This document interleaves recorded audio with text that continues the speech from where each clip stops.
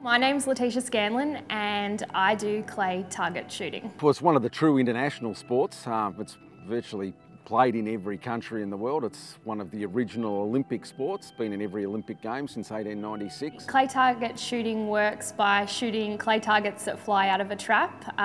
The clay target's going around 100 k's per hour and there's 15 traps underground. When people say, you know, females shooting guns, you've got two stereotypes. You've either got rednecks and hillbillies shooting gators at a swamp, or you've got Lara Croft in Tomb Raider shooting stuff. So, you know, when I say that I'm shooting shotguns, people look at me and don't expect a 5'3", 50 kilo pocket rocket to be standing in front of them. Tisha was around about 15 and Bernie, her father, was shooting. He was a good shot.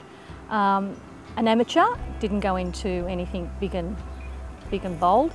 And then she said to her dad, I really want to try it. So off she went, and then she said, I really enjoy this. Quite a few people I now coach, the people like James Willett, even Laetisha Scanlan at the start of her career was probably one of the first people to actually professionally coach her in some format, and it's been great to see how they've progressed all the way to being potential medalists in Rio. My first World Championship team was an absolute disaster. I came last in the world. So from there, I think I've progressed quite well. I'm actually 5th in the world at the moment, but that's the one thing that I would say to people, you know, that are trying to come up in the sport, that your failures or your disappointments actually make you a better competitor. It was very hard the first couple of years. She was doing very well at school. That probably suffered a little because she really wanted to make it. She wanted to make the Australian team, and she did so. She put 100% in. Not all of the competitors we've had that have made the Olympic Games are technically as good as Laetisha, but the fact that she's now a very tough competitor mixed in with her technique, that sort of ticks all the boxes that you're after. I train around 3 to 4 hours per day, and that consists of at least 100 to 125 targets.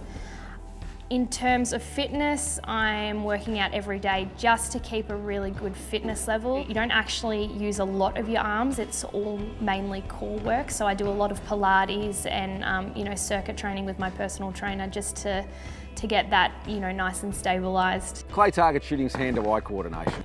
Under pressure of competition, it can be one of the most nerve-wracking because you're talking split seconds to determine whether you make the final or not. Anything that you can do as an individual to really be mentally strong, whether it be a sports psychologist. I think I've had around 7 sports psychologists in my career, and I just take little techniques from each one that help me, you know, either gather myself when I've missed a target or help me concentrate before the actual event. Working with a shooter is getting them to be able to shoot one shot at a time.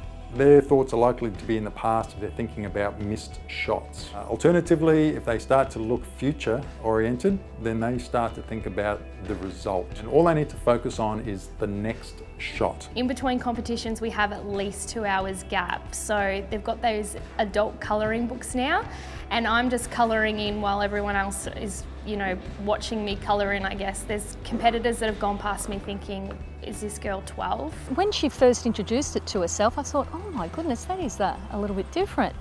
And then I said to her, you know, Tish, why are you doing this? And she said, it's proven fact that it relaxes you. It's tapping into the right-hand side of the brain. It's got that artistic aspect to it of picking the colours. You're not analysing. Even when you're colouring in, just listening to the sound of the colouring in. And it's almost like a form of meditation.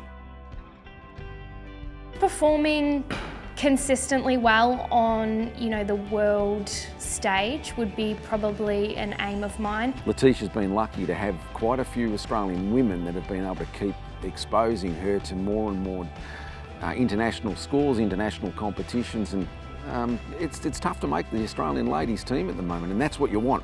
A big pyramid with a big base at the bottom of that pyramid means the people at the top are really, really good. And Laetisha's lucky enough to be at the very top at the moment. We have the shooters with the ability. It's just about their preparation and then putting it all together at that moment in time.